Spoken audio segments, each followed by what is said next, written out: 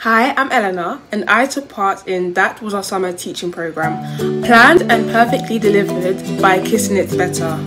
It was composed of 6 sessions, each tackling many issues an older person may face, and which can be exacerbated by health issues. The modules tackled everything from volunteering, surroundings, hygiene, nutrition, long-term care, and so much more. But I wanted to acknowledge the deeper meaning behind these. The first ones being the right to choose and pride in your appearance. These are often taken for granted. Whether you're in a care home or hospital, the ability to choose the activities you take part in or where you want to sit are all very important to older people.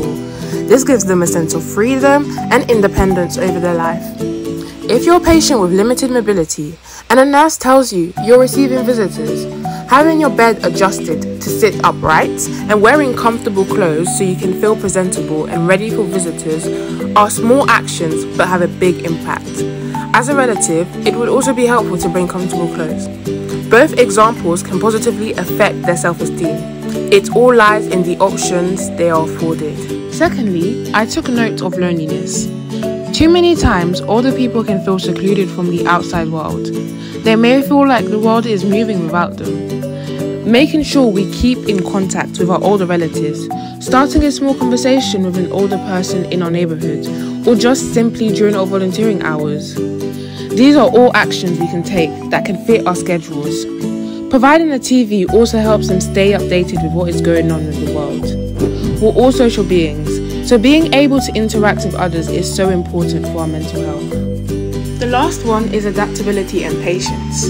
Going on holiday during the summer is something we all love to do. However, this can be a bit more difficult for an older person to enjoy. They often get dehydrated, especially in hot weather. One reason being a fear of drinking water, they're not finding a toilet on time, especially as our bladders get weaker as we age. Dehydration can lead to confusion and fatigue. Or if you're travelling with a relative with dementia, it can be especially challenging.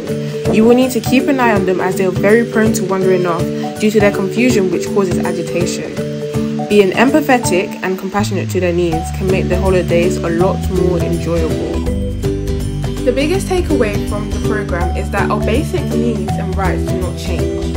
Our needs for dignity, privacy and communication is ever present regardless of age or setting you are placed in. Before I end, I'd like to say a big thank you to Kissing It Better for delivering such an insightful program, but also for the work they do all year round. As an aspiring doctor, these are life lessons I will take away with me, so a big thank you.